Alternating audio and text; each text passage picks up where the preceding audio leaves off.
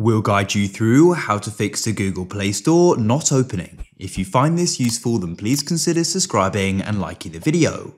This can be super annoying as you may be trying to download an app. We've got a few fixes we'll cover in this video, so let's get started. First of all, go and open up your settings like so. What you need to do is go and scroll down until you can go and see the apps option and go and click on it. Scroll through until you can find Google Play Store and go and click on it. So first of all, you want to go to the bottom right here and click on Force Stop, confirm your decision, and it will then be stopped.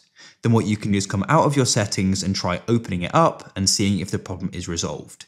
If it still isn't, then what you want to do is come back into the app info for the Google Play Store, click on Storage, and what you want to do is go and click on Clear Cache in the bottom right like so, and then what you want to do is click on Clear Data as well and go and click on Delete. And then what you want to do is try opening up the Play Store and go and see if your problem is resolved. If it still isn't, then what you want to do is do a restart on your phone. To do that, you need to hold the power button. On some phones, you may need to hold the volume down button as well. Then you should go and get this pop-up, click on Restart and restart again, and your phone will restart.